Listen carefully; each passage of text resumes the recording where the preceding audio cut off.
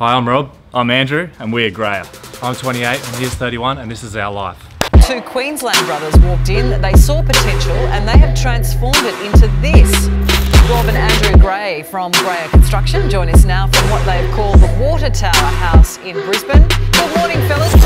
Rob and his brother Andrew. How are you going? Because you've done this before, this is the second tortoise house that you've done up. This property was open for inspection when we first spoke to its builder, but then it sold within the day. Rob Gray from Graya Construction was responsible for the incredible transformation of 8 McNab Street. Yeah, we managed to get the second highest sale on that size block in the suburb district. And Andrew and Rob Graya are the brothers behind Graya Construction, which is a builder-developer company putting its mark on the Queensland property scene. Let's see this property, their newest project, 23 Mahara Street in Barden. Click, bang, feeling rage, feeling fire in my brain, feel insane, and it's always feel the flame. 45 to my brain, praying more, please help, no glory.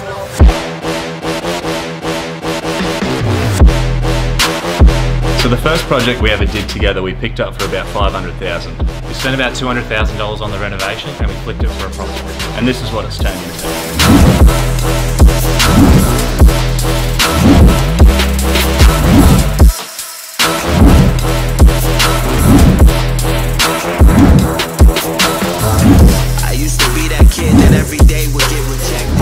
When I finished high school, I started a carpentry apprenticeship with the desire of being a high-end builder developer. And I went straight to university and studied quantity surveying. 6 years ago, I finished that apprenticeship, and a year later, I started a building company called Graya Construction. And I've been working as a quantity surveyor ever since I finished school. 2 years after I started Graya Construction, we started another company called Graya Developments, and we joined our forces to do so. And now we flip high-end homes in inner Brisbane.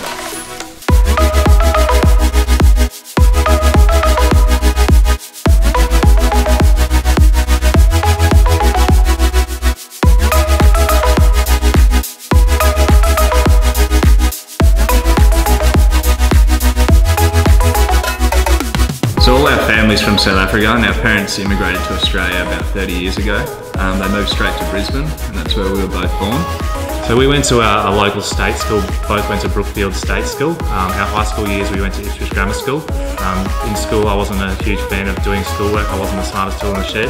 Andrew had a little bit more skills in that area.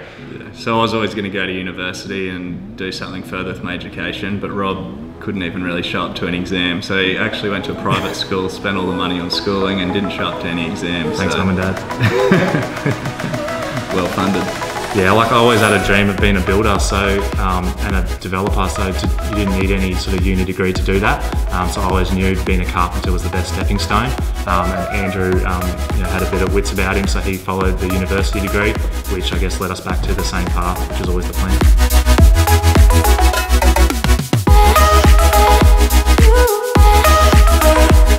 Andrew and I always lived together from a very early age. We moved out of home much to our parents' despair. Even up until the point where I recently got married to my wife Megan. Somehow I conned Andrew into coming to live with us, much to her despair as well. Yeah, I managed to live with them, I think it was nearly 2 years while they were married. I thought it was a great setup because Megan cooked for me every night, she looked after the house. And it was all round great for me, but there's only so much she could take, and eventually she won the battle and I was kicked out. I keep telling him that it was Megan, but it was really me who wanted him out.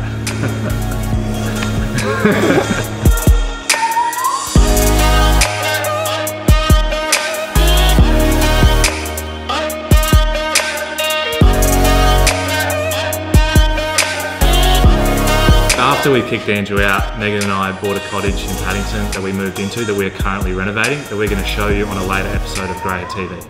And I'm also living in Paddington, a couple hundred metres down the road, so they didn't get rid of me for too long.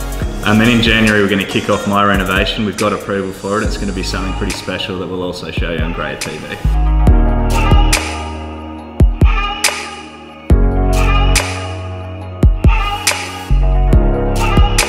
So going through school I was pretty good with my grades, always did well, kept the parents happy, but Rob on the other hand always struggled. And that followed on to when he was an apprentice. So I've got a quick story for you about how he got his first nickname, Scruss.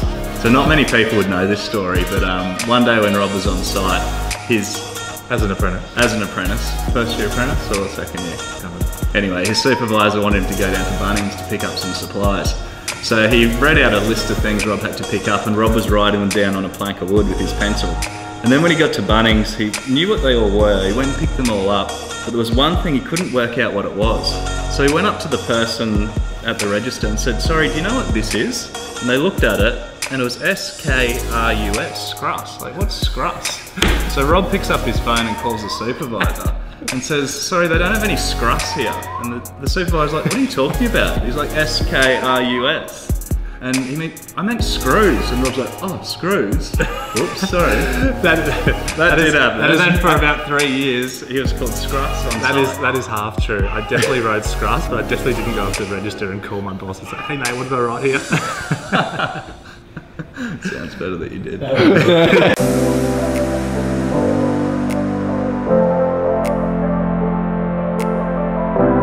So although I wasn't the sharpest tool in the shed, I always knew that I was a harder worker than Andrew. So getting into business with him was quite a big decision. Since then, there's a few days that I've regretted it. Trying to get him to site is probably one of my biggest challenges. Even today, he's whinging about the aircon not being on and how he gets so hot and sweaty. So yeah, I think I've got a bit of a dust phobia actually. Everyone always mentions it, but if I see dust, I just can't walk near it, or I just have to turn around and go the other way. So I guess that's one of my weaknesses, but at least I'm clean. Growing up, Andrew and I were very social. That has really transformed into the business we've created today. A huge part of what we do are the people that are behind the scenes. So in Graya TV, we want to introduce you to some of the key members, and I'm sure you're going to really like their personalities. Yeah, we've got a few favourites we're going to show you. They're real characters. Mine's probably the renderer. What's his name? Oh, Timmy. You're definitely going to meet Timmy. Wait till you see Timmy. He's classic. Legend. So one of my favourite members of the team is definitely Gazza. He's a South African immigrant who just got his visa to stay in. Sorry, I actually got to go. I've got a haircut booked in. What do you mean? I've got it booked in. It's an appointment. See what I got to deal with? Coming soon on Graya TV. Off to Melbourne, eh? Can't wait. Do it. Let's do it. Do it. It's pretty cold. Darius Susan goes! And there's a big time play from a big game player. So we got in contact that way and said, "Oh, we'd be keen to get we don't have a builder yet, we'd love to talk to Rob," and kind of went from there. First time renovators, we didn't really know what to expect, and I think Rob went above and beyond, definitely. And here, short ball, Stephen Moore. Wonder big. Stephen Moore, what about the stick? What about the try? We're all keen for Graya to build it, so yeah, it's exciting today to be starting the demolition and then eventually start building, so it's very exciting for our family.